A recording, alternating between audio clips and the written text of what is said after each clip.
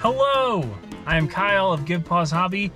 We're back in the element. We are en route to Madison, and I thought, what better place than, you know, what I've done before?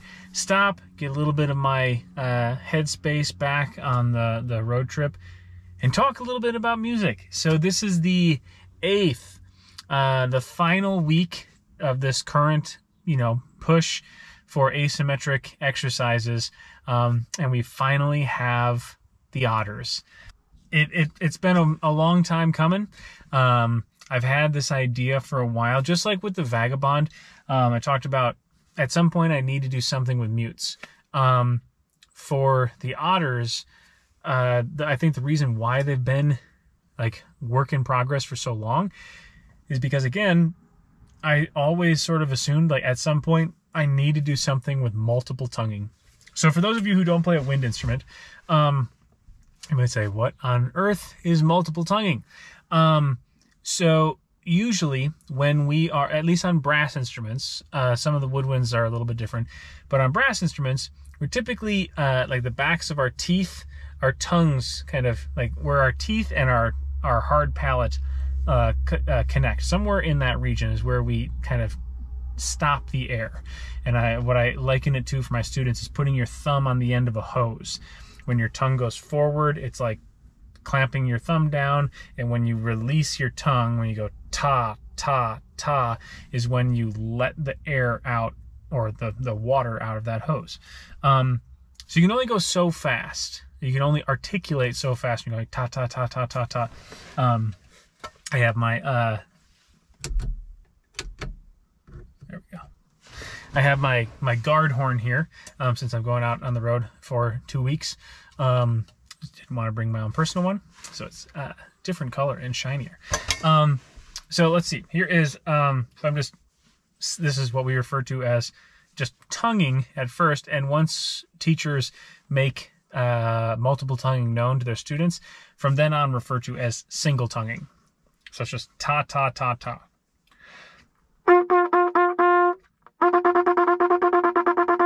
There are times when I've built up my single tonguing to a pretty fast tempo, but at a certain point you just can't go any faster.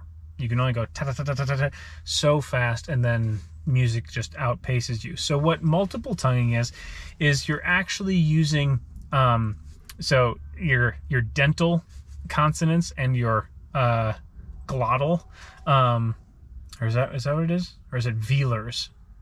I can't remember. Either way, so you're either using your D or T, da da da, or ta ta ta, which if you want to get fancy another way, voiced or unvoiced. D is voiced because you can d, you can't t.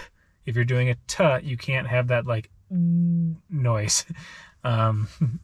You heard it here first. Same thing with on the back side. We're going to be using either our G's or our K's. G's are voiced, g, go away. But K's are k, you can't voice a K. And so what we're going to be doing, if this is the back of our teeth and our tongues are single tonguing, contacting here, multiple tonguing, we're bouncing back. We're going ta, ka, ta, ka, ta, ka, ta, ka, ta, ka, ta, ka, ta, ka, ta, ka, ta, ka, ta, and it bounces back and forth. This is what's known as double tonguing. So again, single tonguing, double tonguing. So it's bouncing. You're essentially doubling the speed that you can, because before you were needing to rebound and come back to your teeth for every one of those articulations. But when you're using the backside, two, ku, two, ku, two, ku, two, ku, two, or daga, daga, daga, daga, daga, daga, daga, it's just that much faster. What we're using in this exercise is actually triple tonguing. So, and you might go, what does that mean? Like, is this like teeth, back of mouth right, back of mouth left, back to like, that would be awesome, but no, that's not how it works.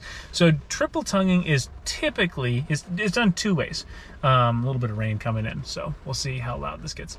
You're either going two, ku, two, two, ku, two, two, ku, two, which is the kind of like gnarlier version. There are some reasons why you would want to do that and why I use it for certain exercises.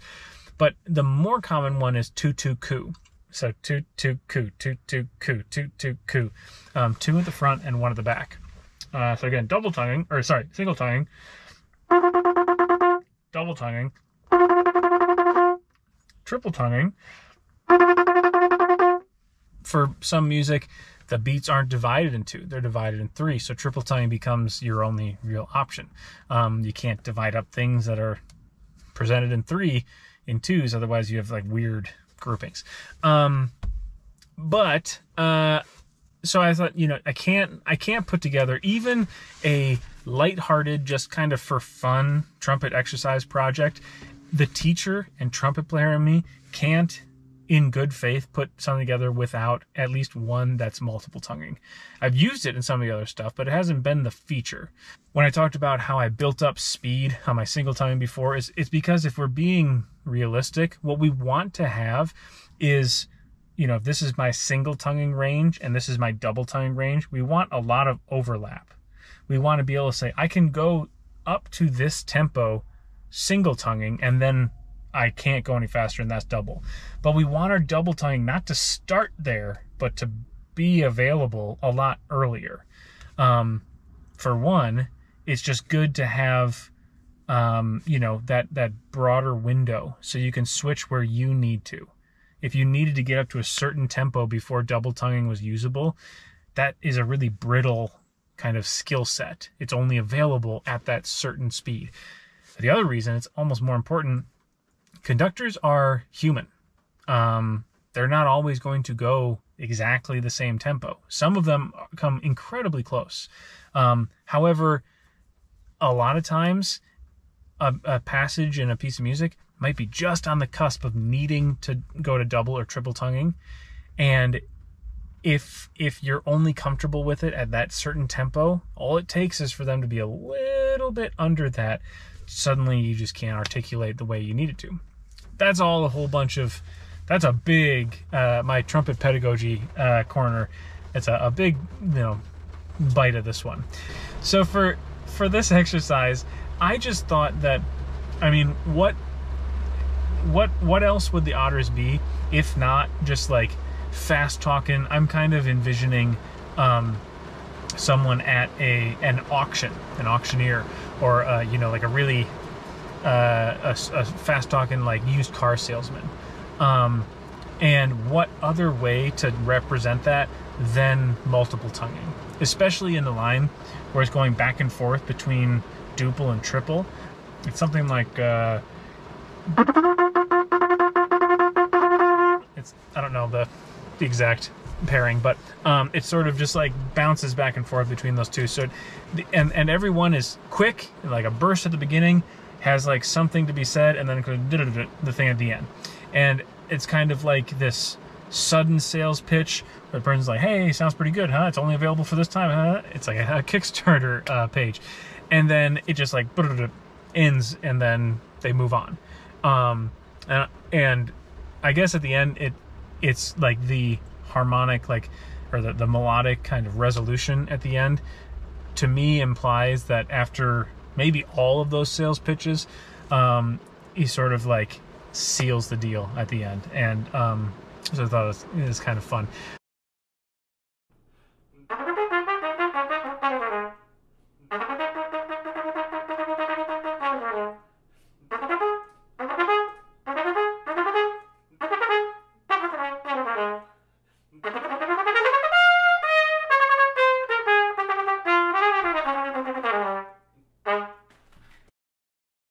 So this is, yeah, this is the last one for a while. I've really had a lot of fun in these 2 months of making these crazy things. It's been really rewarding. I will be kind of revisiting all of them. I don't think I'm going to be changing the music that much. I might be adding in some dynamics and articulation, just like kind of really nitty-gritty sort of stuff.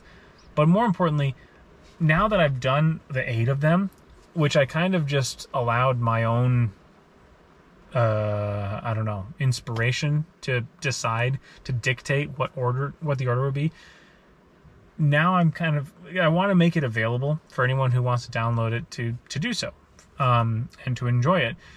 But I want to now put a little bit more thought into the order. I wouldn't necessarily put this one last. I honestly haven't even really given it that much thought, but I might not put the crows first. It just sort of, I need to take a good hard think about it. It's a very like scattershot of abilities and or techniques rather. So it's not like this is a one-stop shop. Like learn the trumpet with these 8 exercises. It's just sort of like a hodgepodge of things that the trumpet can do. And but even still, I think there's a more sensible order of them.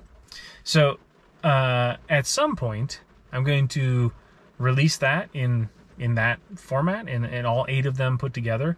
Again, way down the road, I'm also going to be adding the other 2, Badgers and the Rats.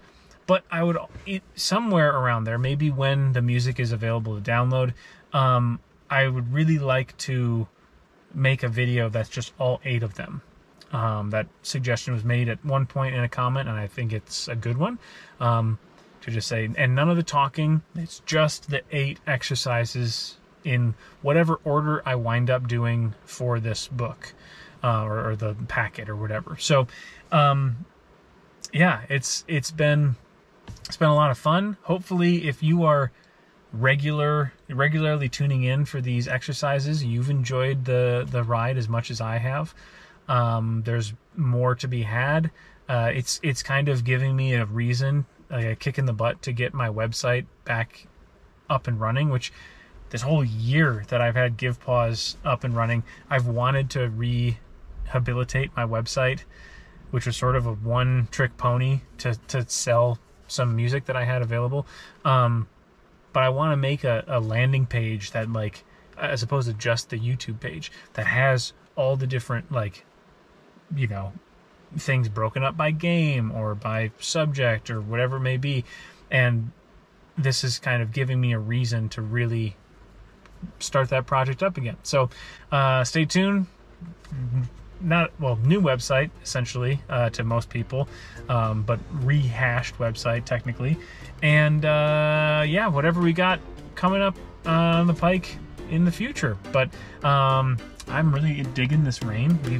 Haven't had rain in Minnesota for at least a week and a half, so woohoo. Have a great day. Thanks again for tuning in, and I will see everyone next time.